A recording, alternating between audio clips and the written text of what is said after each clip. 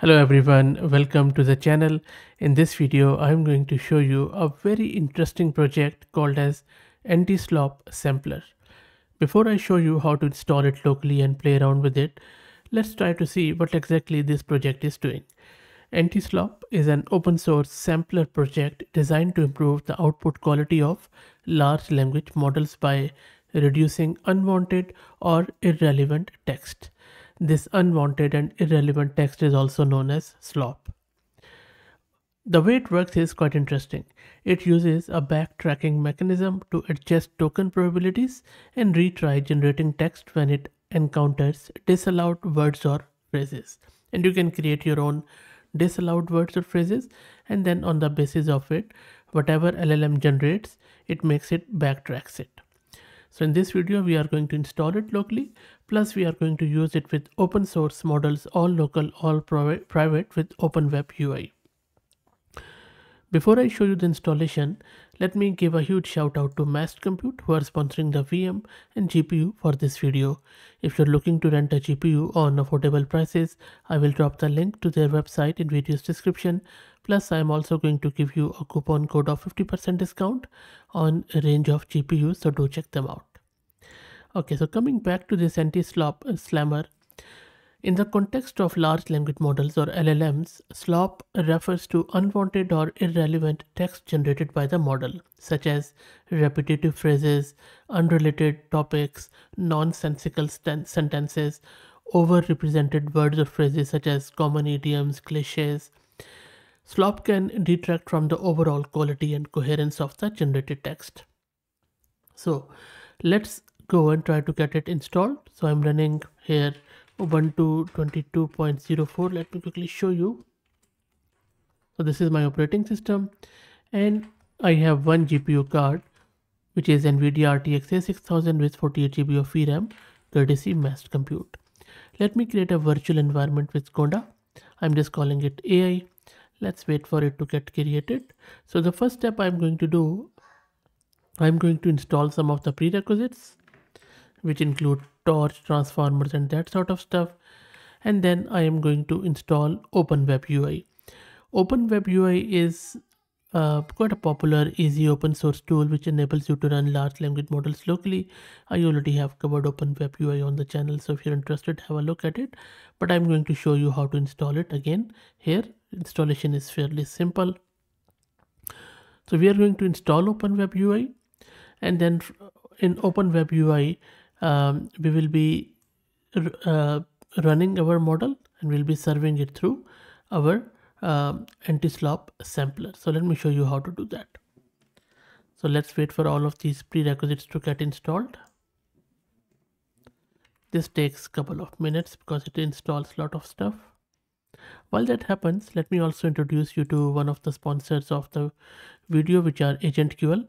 AgentQL is a query language which enables you to extract data from web pages quickly, easily, and at scale. You can use the Python SDK to run your queries in production using Playwright and use the browser-based debugger for optimizing queries in real time on any web page. So do check them out. Okay, so let's go back to Antislop Sampler. Almost there, I guess. So everything is installed here. Let me clear the screen. Let's now install Open WebUI. For that, all you need to do is to run this command pip install Open WebUI, and that should be done very quickly. Shouldn't take too long now.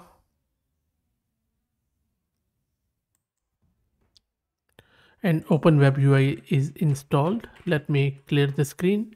Next up, let's serve it, and all we need to do is to run this command Open WebUI serve. It is going to start it on our local system. So let's wait for it to get launched.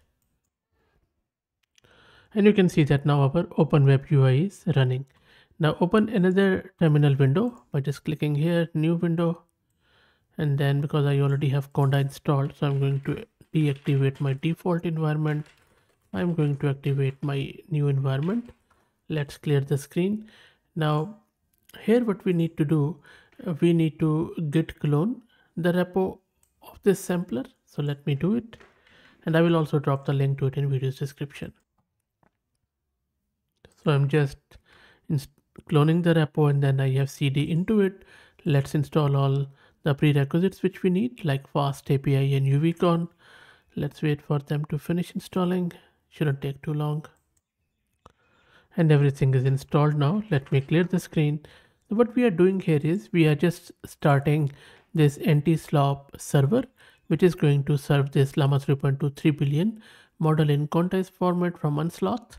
So let's run it. It is going to start serving it. Let's wait. It is going to download it if it is your first time, and make sure that you have this much space, just over 6 gig on your local system. Let's wait for the model to get downloaded. And the model is almost downloaded. And the Antislop sampler is now running on our local system. Okay, so let's go to the browser and launch our open WebUI at port 8080. It is going to launch it here.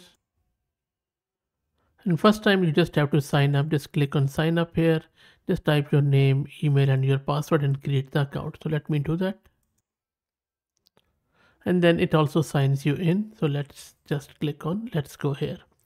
So we are now in open WebUI. On the top left, you can select the model which we have just downloaded, and you can even set it as default. So I just set it as default, and now we need to integrate it with our auto sampler. Now in order to do that, all you need to do that you just have to go to admin panel, and there are few ways you can access it easily. The best way is to just click on your profile at the top right, and then admin panel, and then you will see that there are various options. Click on settings here, and by the way, it is quite flexible. Open WebUI, you can select a lot of settings, but for us, just let's go to connection, because we are trying to integrate it with the provider, the our own Antislop sampler. In the API, just replace it with your local, and this is where, if you remember, that auto sampler is running, as you can see here, at port 8000. So that is what we have given it, and because it is OpenAI compatible format, that is why we are also putting in v1 API key.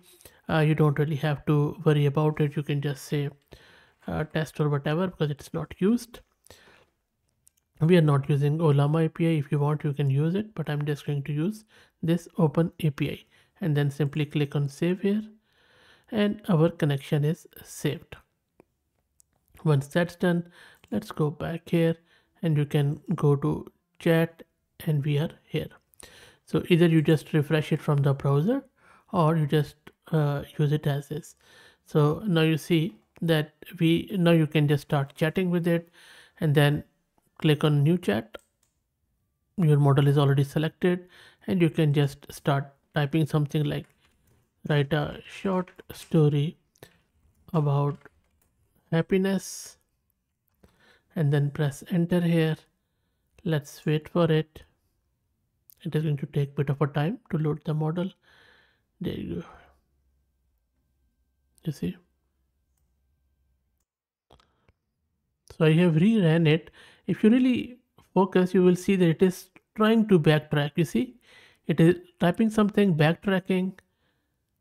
Just focus here. It is quite fast. I'm not sure how to make it slow, but you see, it just changed personal growth here. So this is what it is fixing the slop. You see, it just fixed personality traits and that sort of stuff.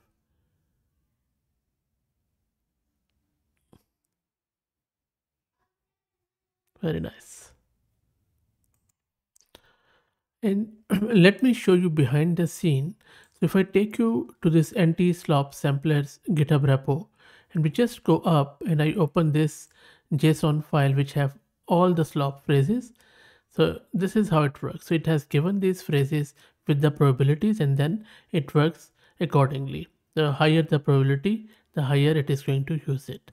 And so, for example, if I go back here, and then maybe I'll just go here and just try to type something like, who is Fahad Mirza, the AI YouTuber, right? Genealogy for him. Let's see. I'm hoping that it is going to retract. So you see it retracted. It is writing my eulogy here.